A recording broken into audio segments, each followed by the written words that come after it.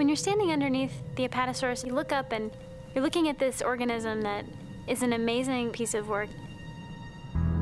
It's got a neck that looks like a suspension bridge with a head on one end and a tail on the other, a neck capable of sustaining an enormous amount of weight. It's got legs built like columns of a Grecian temple to maintain that weight. It's an eating machine with a huge rib cage to allow for a big stomach, big intestines, everything else. And it's a really amazing expression of the complexity of nature.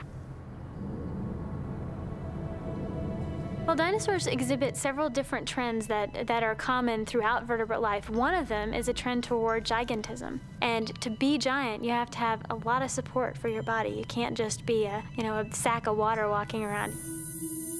The Big Sky country of Montana was once a dinosaur stomping ground. Here, paleontologist Kristi Curry Rogers searches for fossilized remains of the thunder lizards.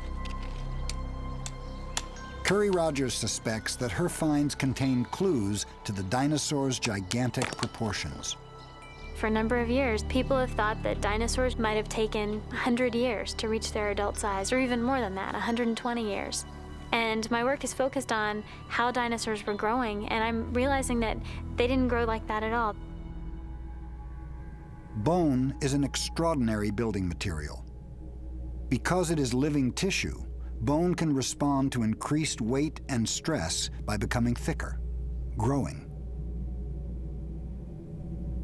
But the bones of most modern reptiles grow very slowly. So scientists believe that dinosaurs, too, grew slowly. Curry Rogers saw things differently. There's a good evolutionary reason for growing quickly. If you're a small, juvenile individual and you're running around and you're being chased by predators on a daily basis and you're fighting for your life, it makes sense that you have to grow big to maintain your existence, basically. You have to grow fast so you can beat out the predators and be an adult and reach sexual maturity in time to actually reproduce and send your genes on through the gene pool. In order to determine how quickly they grew, Curry Rogers looked deep within the bones themselves. She realized that, like tree rings, bones preserve a detailed record of growth rate. You can look at the outside of a bone and it can give you an idea of external things that are going on. But to really read the story of an animal's life, you have to look at the inside.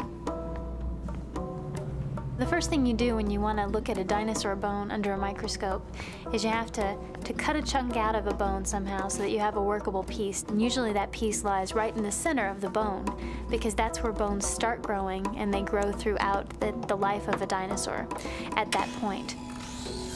To get at this evidence, Curry Rogers cuts a wafer-thin cross-section of a massive bone.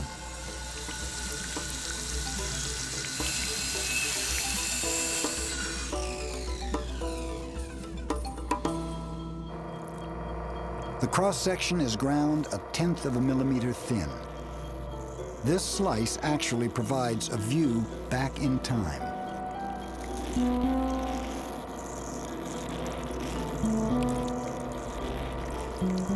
After all the cutting and grinding and polishing, hours and hours of finger grinding off work, we end up with this beautiful thin section of a dinosaur bone. The first time you place a slide of a bone underneath a microscope, you're the first person that's ever seen what the inside of that bone holds and the story that it tells. You can see a snapshot of everything that happened in that animal's growth history up to the moment that it died. The crucial snapshot will reveal arrangements of light in the bones, patterns created by blood vessels. If the size, shape, and placement of the patterns is uniform, the animal was growing slowly.